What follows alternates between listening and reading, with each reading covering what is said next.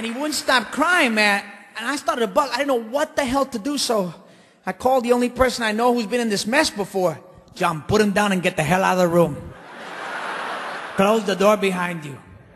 Okay? Now break open a bottle. No, not for him, for you. So now you appreciate all my hard work to raise you, huh? Papi, you're so lucky you have me as a father.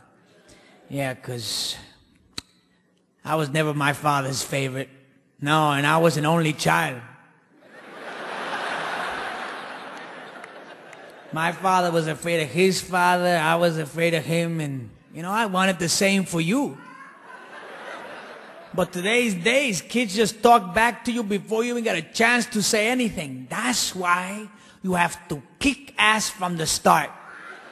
Otherwise, they'll wreck your life, take your dreams, ruin your peace. Oh, Jesus Christ, Johnny, I hated you.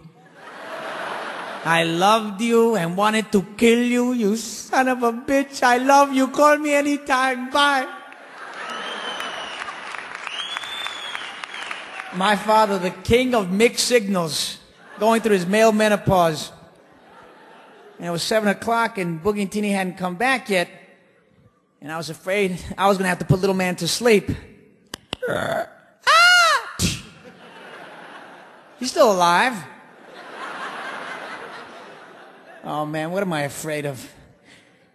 There's a little angel in there somewhere. I just got to give him roots and wings, right? Yeah, right. Hey, it's okay, little man. All right, how about if I tell you a little bedtime story, huh? Okay, you little sucker. All right, you're not going to believe this, but back in the day, there was this man who grew up surrounded by all these monsters. Okay, I'm sorry.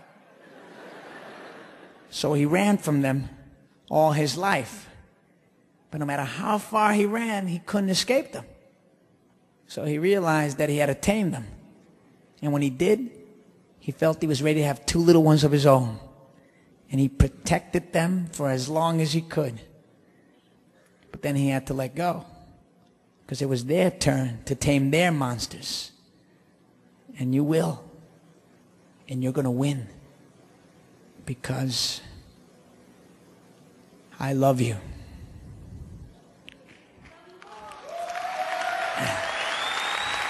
Here, play with your great-grandfather for a little while longer.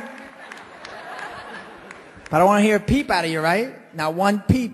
And I close that door. And I hear his first word. Peep.